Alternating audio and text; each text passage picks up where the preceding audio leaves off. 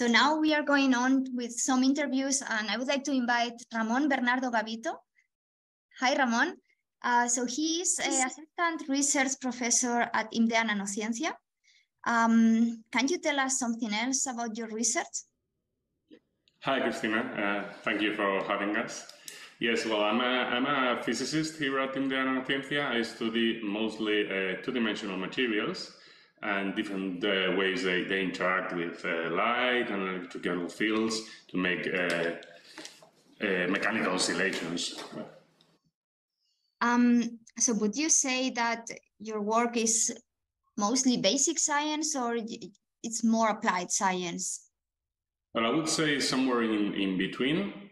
The phenomena we study are really interesting in terms of basic science. We study nonlinear oscillations in these kind of materials, and which are very thin, and they can lead to chaos and lots of different interesting phenomena. But they also can be used as mass or gas sensors or as actuators. So they do have an application at the end.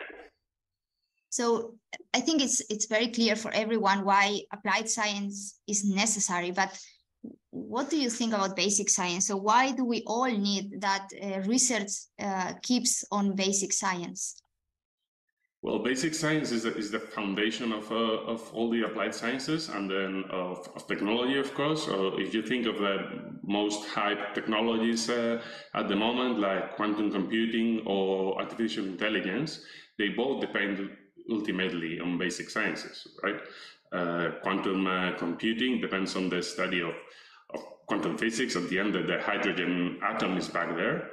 And artificial intelligence rests on the most basic of science, which is mathematics. And then if you listen to the previous speakers, and no matter if you look at big celestial objects or at the very small subatomic particles, you are having an impact in society, in culture, and then, of course, technology. And so you saw we were already asking about the breakthrough. So try to be a little bit imaginative. What do you think you would like to see coming in the next years as the most important scientific breakthrough?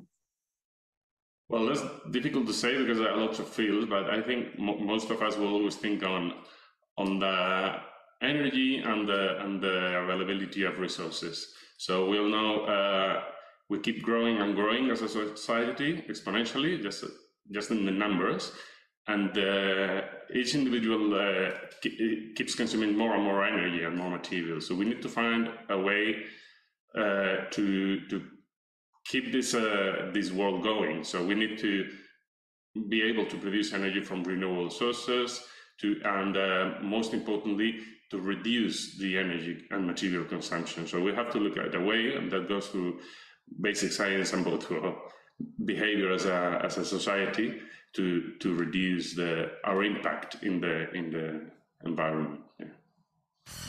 Yeah.